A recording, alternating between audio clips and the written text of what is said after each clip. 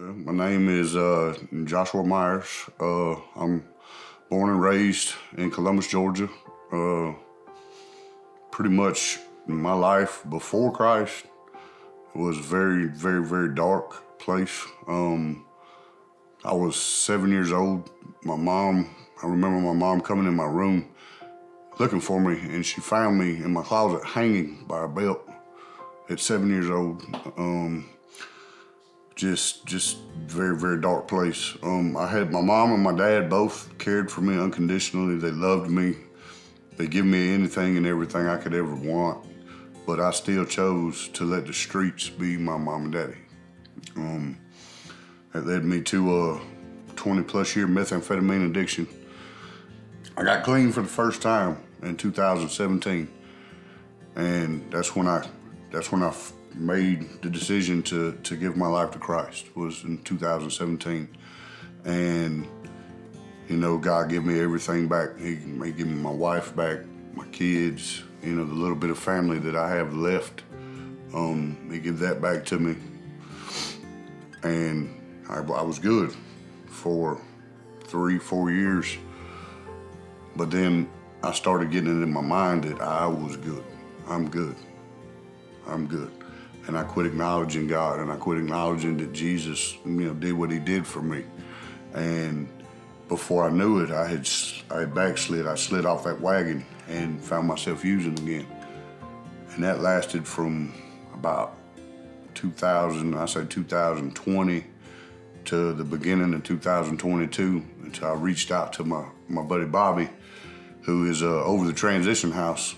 And he's like, look, I can help you. You just got to be willing to go to the Center of Hope.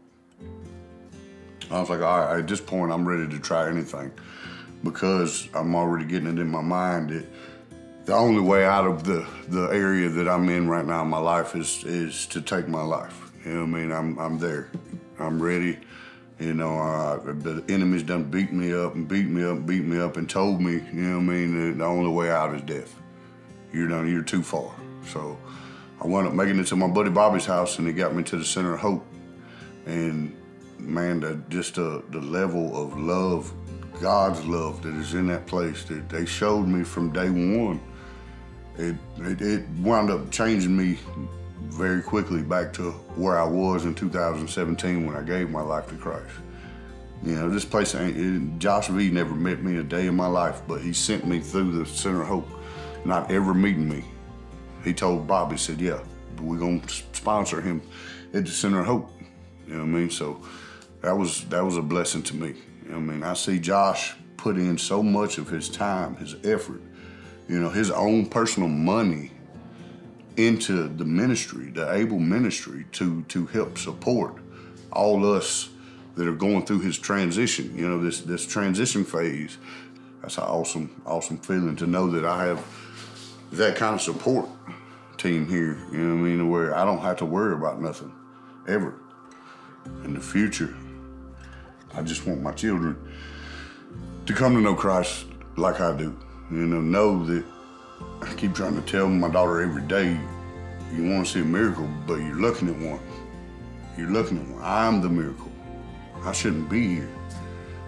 I'm 20-plus year methamphetamine addiction. I ain't got a single drug charge on my record. I never got arrested. I never, you know what I mean, for the things I was doing. And that's all God, because God had a bigger purpose for my life. And that's to try to reach as many people as I could reach.